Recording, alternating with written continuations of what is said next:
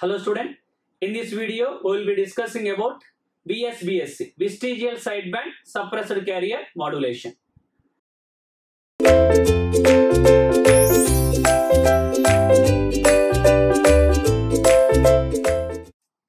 Next modulation scheme is student, Vestigial Sideband Suppressed Carrier Modulation. In the short form, we can also write this is VSB-SC.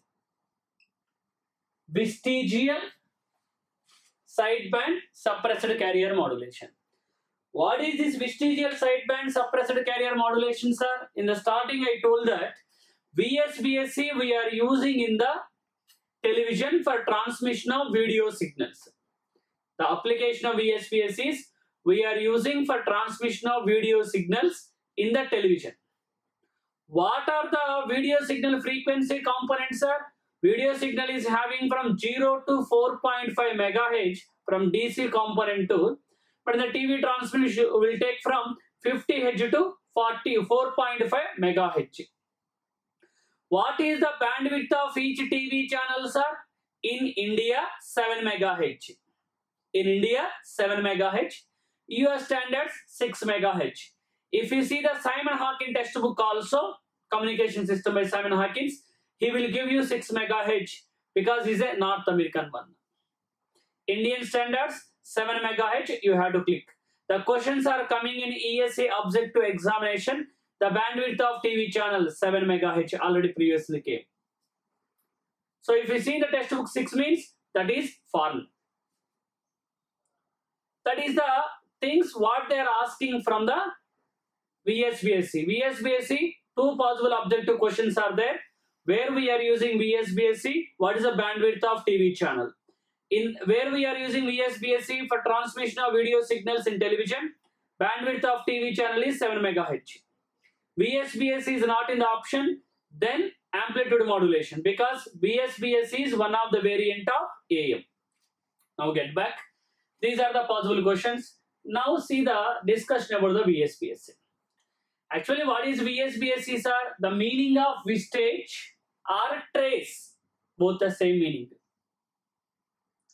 In the general spectrum of AM, I given a brief introduction about the VSB-SC. In VSB-SC, what we are doing is, students, we are taking majority of one sideband, almost 75%, and the remaining trace we are taking in the other sideband.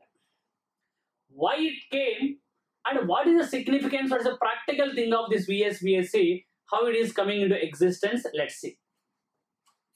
Coming to the video signals are having frequencies up to 4.5 MHz. So let me write video signals bandwidth from 0 to 4.5 MHz. Now I already shown that we cannot generate the video signals by using VSB-SC modulation. Why? Practical difficulty of the filters I shown. 0 to 4.5 means no gap between the upper and the lower sideband. We need ideal filters, exact sharp cutoff frequency, practically not possible. So that's why by using SSB we can transmit only voice. Even for audio also not possible because only a gap of 40 Hz. In case of video, no gap, ideal filter needed, which is practically not possible. Now, VSB-SC is not possible means, what are the remaining options we are having, students? Either AM or DSB we can generate. DSB-SC, my meaning of DSB means DSB-SC. If it is a DSB-FC, DSB full carrier means AM only. In case of DSB-FC, I will clearly write. DSB means DSB-SC only. Yes, we can generate the video signal for video signals, means we can generate the modulated signal for video signals by using either AM or DSB. That is okay. But if you are using AM or DSB-SC modulation, what is the bandwidth, sir? Bandwidth is 2 MHz.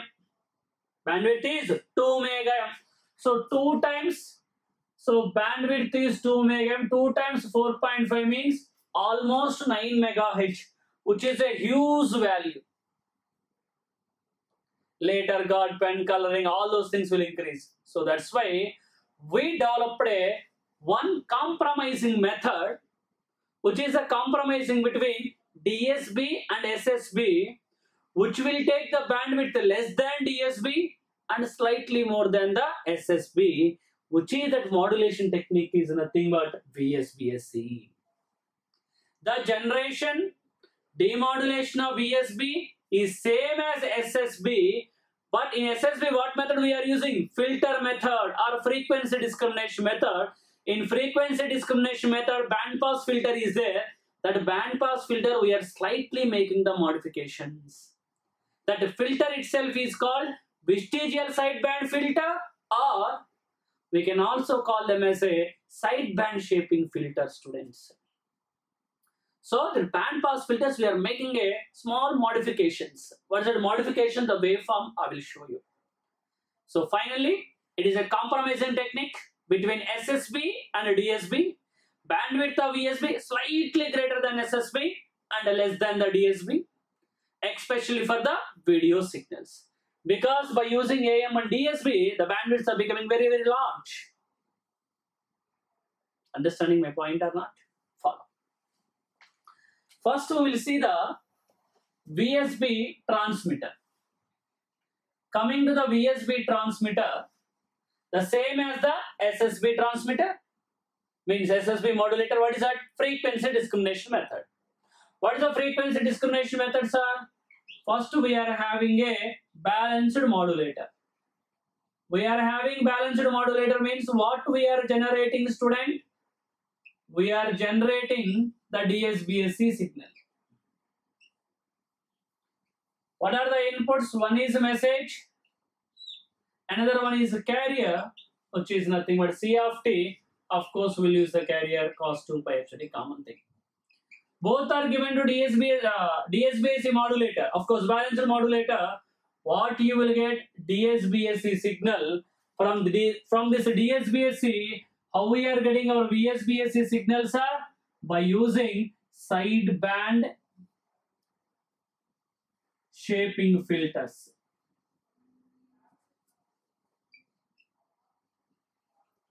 The sideband shaping filter are also called as VSB-SC filters.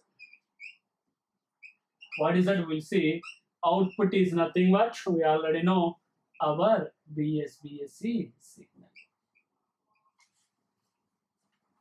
How it is getting our VSB-SC signal? What is that sideband shaping filters? Let's see, students. Now here, what we are transmitting? Transmitting is nothing but the video signal. Are you getting or not? Now, what is the video signal bandwidth, sir? 0 to 4.5. Let's draw the spectrum of a video signal. Here our M of t is nothing but a student video signal. From where to where, sir? Almost from 0 to 4.5 megahertz. From where, sir? 0 to 4.5 megahertz. At 4.5, let's take our omega m. Same will be 0 to minus 4.5. That is minus omega m. First, what we are doing, sir? We are generating the DSB-SC signal, sir. What is the DSB-SC spectrum, sir? The DSB-SC signal spectrum means AM spectrum, same. This message signal spectrum is shifted to FC as well as minus FC, sir. Means write the same M of t at FC.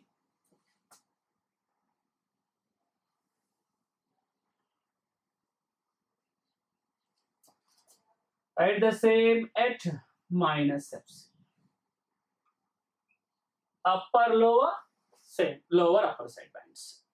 No, there is no additional carrier. Now, let's see what is the characteristics of the sideband shaping filter. Now, see, SSB means exactly we have to separate one sideband. There is no gap between upper and lower. Ideal filters practically not possible. So what we are doing, let's see. Anyhow, this value will be FC plus omega m. This value will be FC minus omega m. Same will be the negative side. Minus Fc minus minus plus omega m minus Fc minus omega m. Now see the filter characteristics, which is nothing but our h of f, means the sideband shaping filter characteristics I am drawing.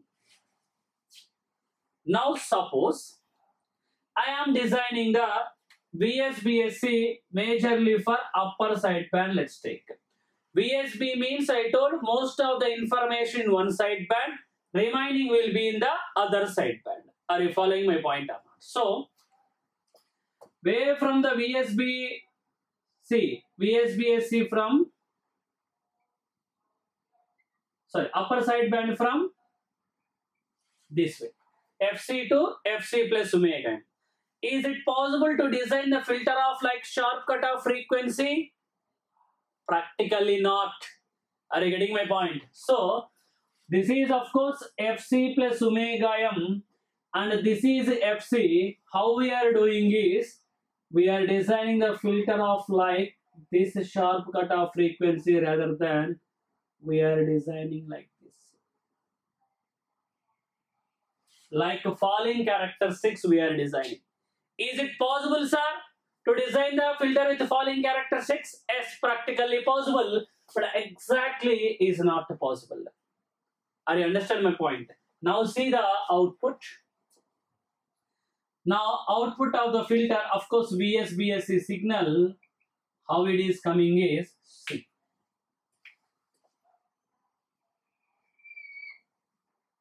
Of course same thing will also be in the negative side. And if you clearly observe there, this value is nothing but students Fc. This value is nothing but Fc plus omega m. And this is nothing but Fc minus Fv. And here this value is nothing but Fc plus Fv. What is this Fv, sir? And how much we are adding in other sideband? How much we are losing in one sideband? That is nothing but a vestigial band. That is nothing but a trace.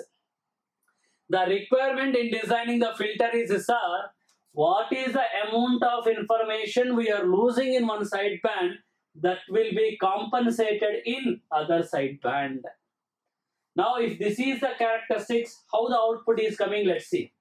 So from here to here we are taking entire sideband. Later see the falling characteristics. This is the falling characteristics. Actually what is the upper sideband, sir? I am writing with the dotted ones with the black color one. That is the actual upper sideband. Are you getting my point or not? Still if you are not understand, let's see. The red color one dots will be the actual upper sideband. Right one. But what we are taking this black color one. Why we got like that? Because like sharp cutoff frequency, designing of the filter is not possible. So we are taking the falling characteristics. How much information we are losing here in upper sideband, that will be compensated in the LSB. That is a requirement in designing the filter. Are you following my point or not? Now try to observe. What is the bandwidth, sir? Bandwidth is nothing but, see, from here to here is omega m. That is slight value of Fe we are using. So bandwidth is nothing but omega m plus Fv. Of course, here omega m is not a radiance, normal value only versus F only. So there you need to understand that the bandwidth is slightly greater than SSB but less than the DSB or AM. So all of you understand the point. Only the adjustment in that filter, that is nothing but sideband shaping filter, we are able to get the signal. Clear?